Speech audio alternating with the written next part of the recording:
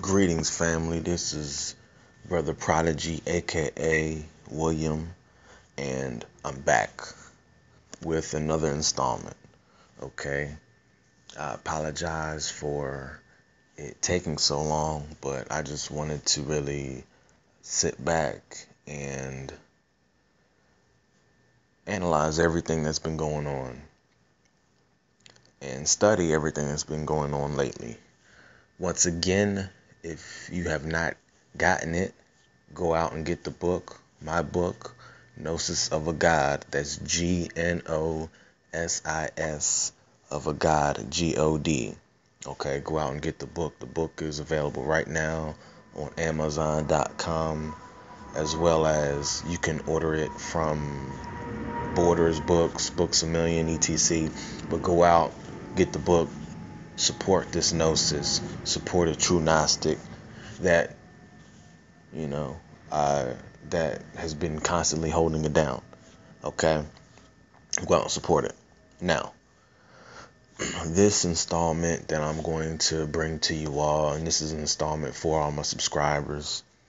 I talk about this in my book as well. This installment is titled Life in a Virtual Reality. Okay? This installment is titled Life in a Virtual Reality, with virtual reality being defined as essentially a realistic simulation of an environment, including three-dimensional graphics by a computer system using interactive software and hardware. Okay, simple enough. Now, this might sound crazy for some, but for those that wish to know the truth about the world in which they live in, this most definitely will be an eye-opener. Okay, this most definitely will be a third eye opener. Now, after being in the Matrix for 30 plus years now, I've come to the conclusion that life as we know it must be revealed for what it really is. Okay? As a Gnostic and an old soul, it's my obligation to really and essentially inform the elect about the world in which they live. Now, I comprehend that many will not understand, as one of the reasons why they will not understand is probably because it's not yet their time. Okay? But when the time is right, those ready to graduate will seek this information, which is the gnosis that guides. Okay? Now, once again, let me just preface this by saying I am a Gnostic, and a lot of this information will go over the heads of many, but to those that have eyes to see, let them see. Or to those that have an eye, let them see. Now, let me really start off by first describing consciousness, okay? Consciousness, as defined, is simply just having a special awareness or sensitivity, okay? Having an alertness to or a concern for a particular issue or situation. Consciousness is not local. Consciousness is non-local. Okay? Consciousness takes up no space. Consciousness cannot be weighed on a scale, but it does exist. Okay? Consciousness is essentially the thinker behind, quote unquote, the body. Consciousness is what gives the body the ability to choose between various options, and consciousness is what essentially makes the decisions. All right? When you go to sleep, consciousness is what wanders around in dreams. Consciousness is the dreamer. When your eyes are closed during sleep, consciousness is what allows you to interpret light in various colors and shades. Consciousness is what shifts realities. Consciousness is what interprets your three-dimensional reality, quote unquote, when you're awake. And consciousness is also what interprets other three-dimensional realities when you are slightly detached from the body in altered states, such as dream worlds, that I've also talked about in previous installments.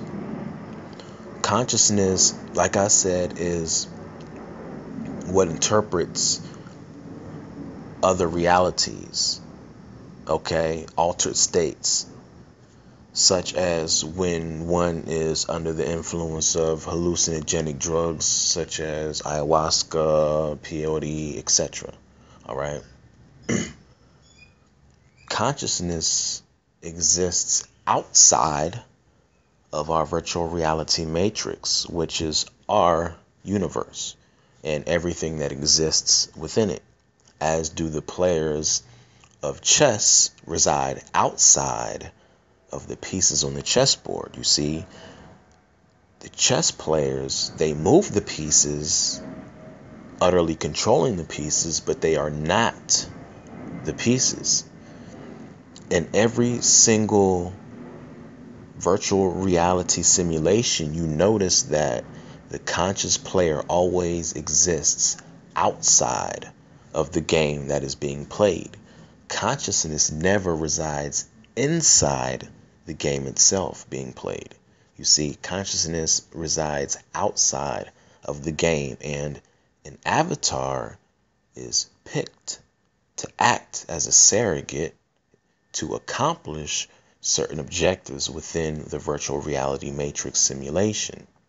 You see, consciousness that exists outside of this virtual reality has infinite potential. It has infinite potential.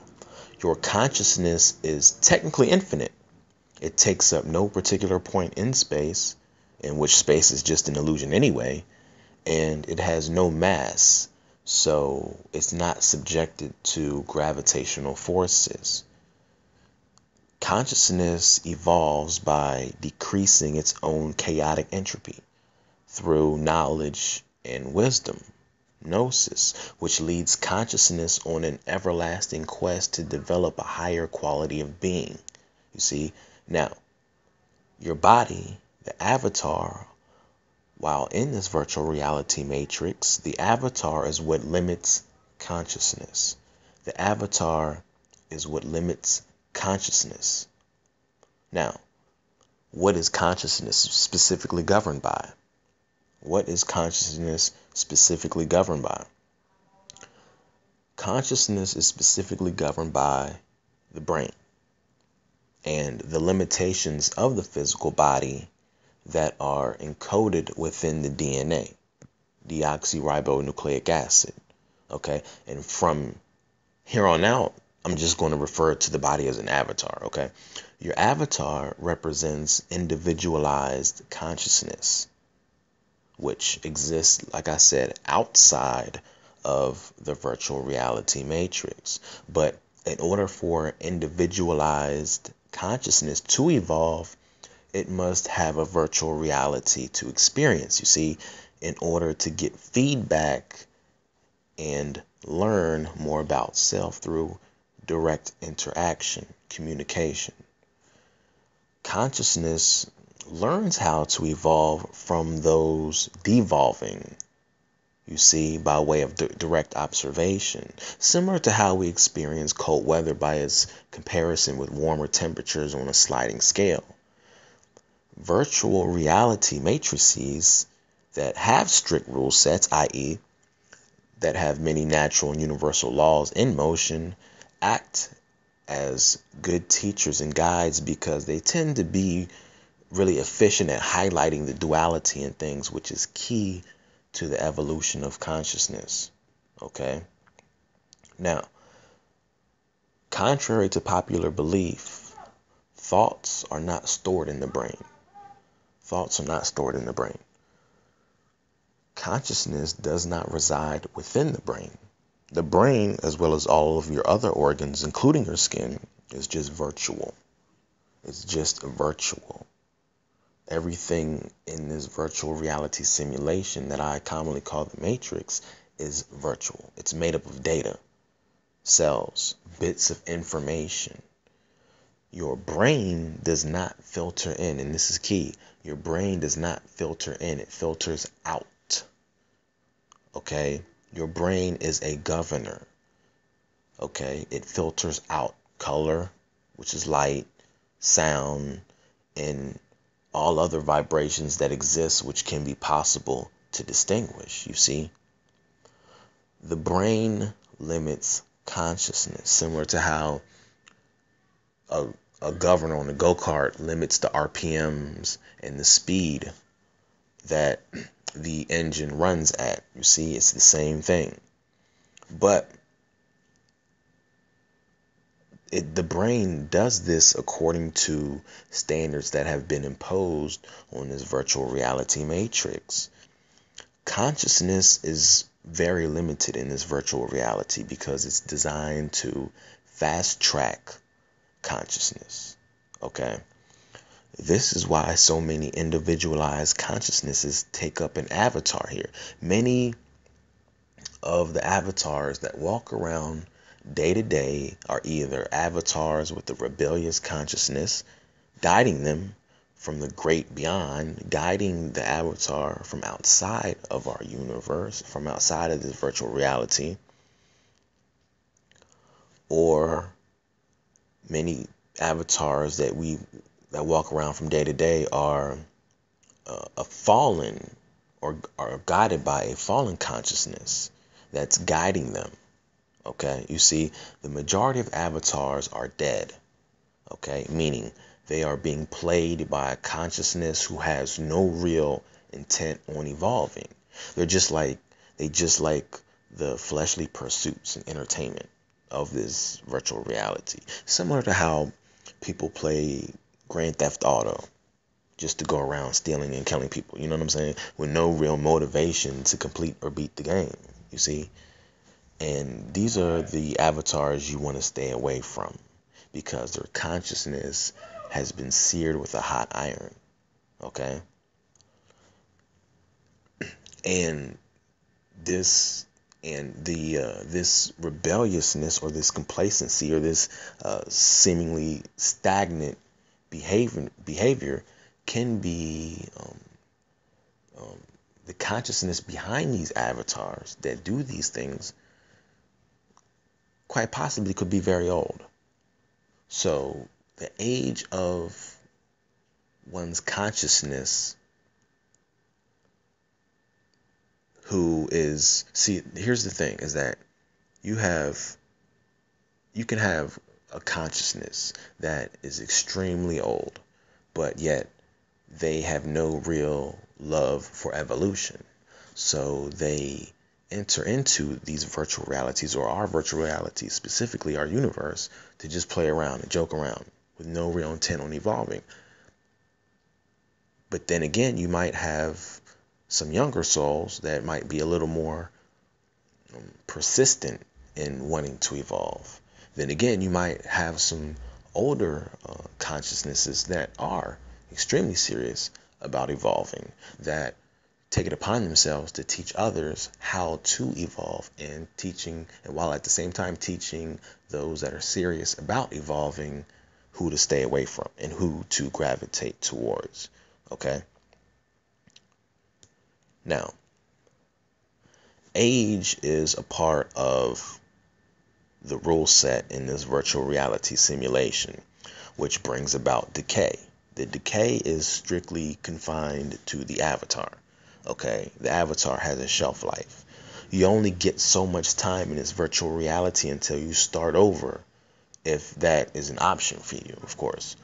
Consciousness is connected to this virtual reality by a silver cord, so to speak. And this connection is a multi-dimensional one, not just a three-dimensional one, okay?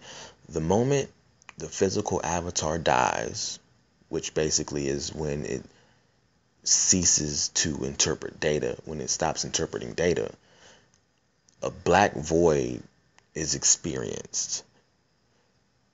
Consciousness then exists after that in a pure state of being,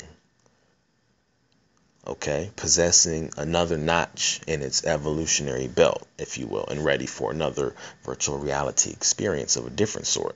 Or maybe the consciousness might even return to the same virtual reality depending upon its attachments. Okay? When we look around and see, for example, the picture on the wall or the vase on the table, it seems like we are looking at them through space. But this is just an illusion. There is no such thing as space. Similar to your TV set, if you will. We live in a three-dimensional virtual reality that is simply just digital. There is no space. The only thing that is keeping, for example, let me just say this, right?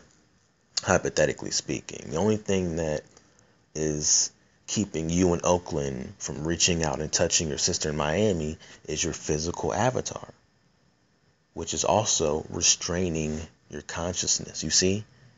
You get it?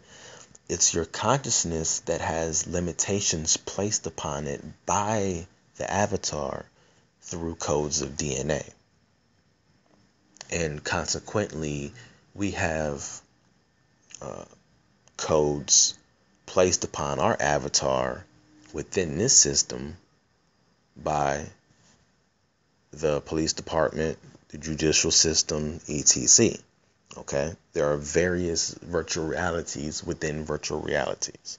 Okay? Which many use as control. Now, when I say that, I should say this too. When I say that the body limits consciousness, I'm not saying that the body has dominion over consciousness. I'm just saying the body limits the ways in which consciousness can express itself in a three-dimensional reality.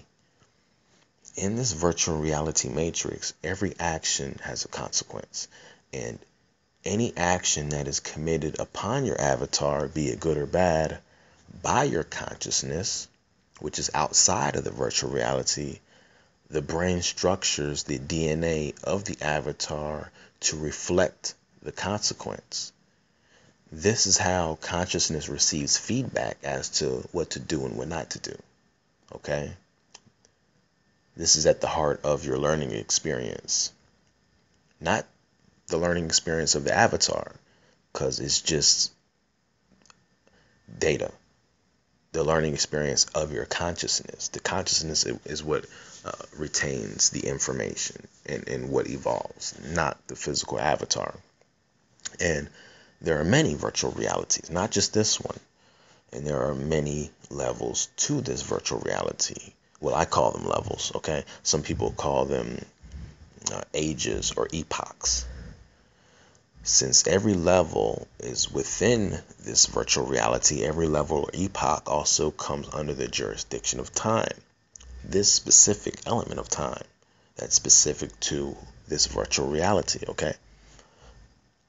And so every virtual reality, every level comes under the jurisdiction of time and is limited by time.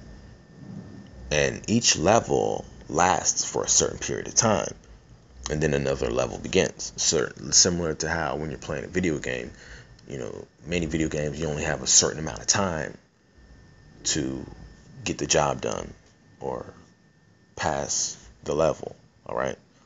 And then you have to start it all over again, okay, if you so choose, all right?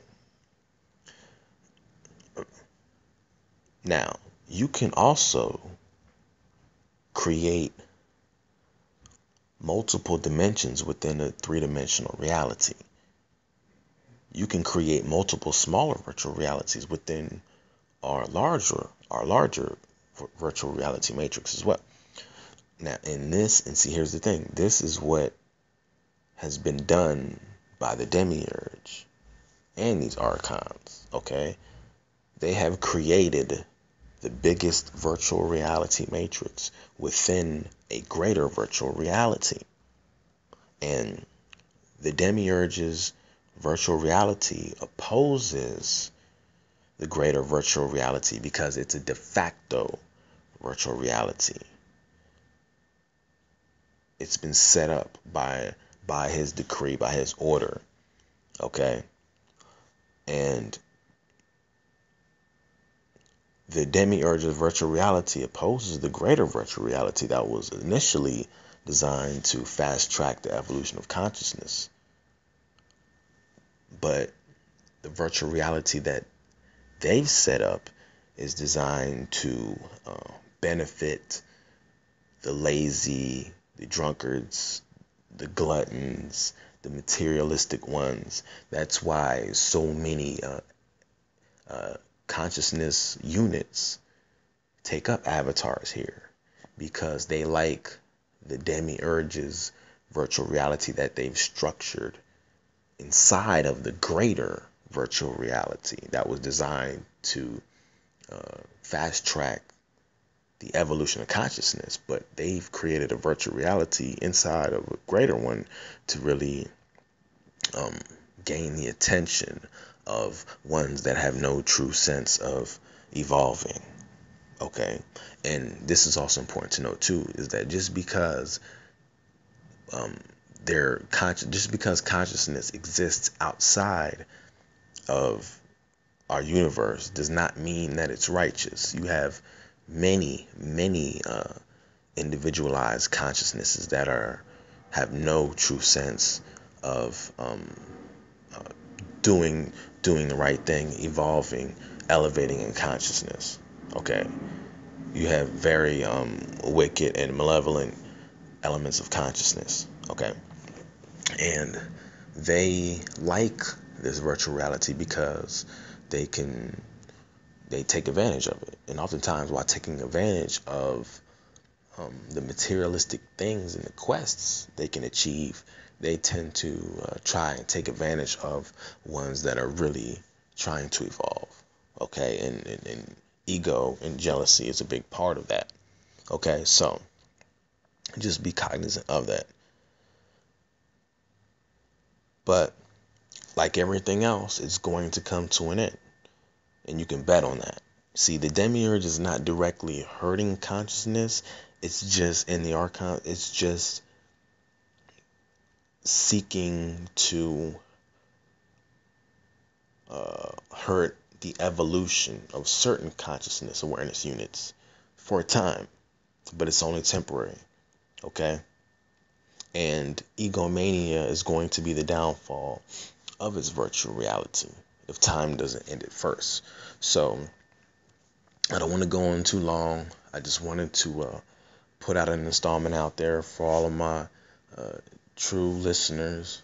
I know I haven't put out an installment in a while, but once again, my book is in stores now. If it's not in stores, you can order it online by way of Amazon.com.